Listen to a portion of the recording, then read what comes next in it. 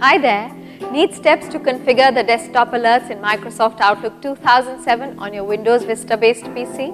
Well, I'm here to help you do just that. At iYogi, our motto is to help you and your technology get along with each other. In case you were not aware, Microsoft Outlook includes an alert system for when you receive certain new items. Remember that Outlook's desktop alerts is applicable to new emails, new meeting requests and new task requests.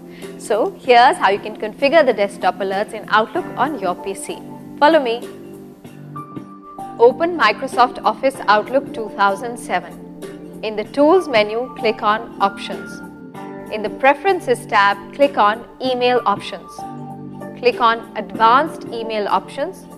Now click on Desktop Alert Settings. Configure Desktop Alert Settings and then click OK. Click OK in all open windows to close them. Close Microsoft Office Outlook window. So you see, the steps shown in this video can help you in configuring the desktop alerts in Microsoft Outlook 2007 on your Windows Vista based PC in an easy manner. Don't you just love technology? At iYogi, we are on standby to help you get more out of your PC along with its related software and programs.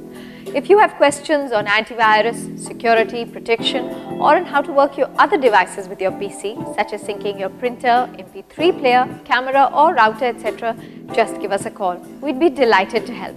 Go ahead, have fun with your PC. Good karma.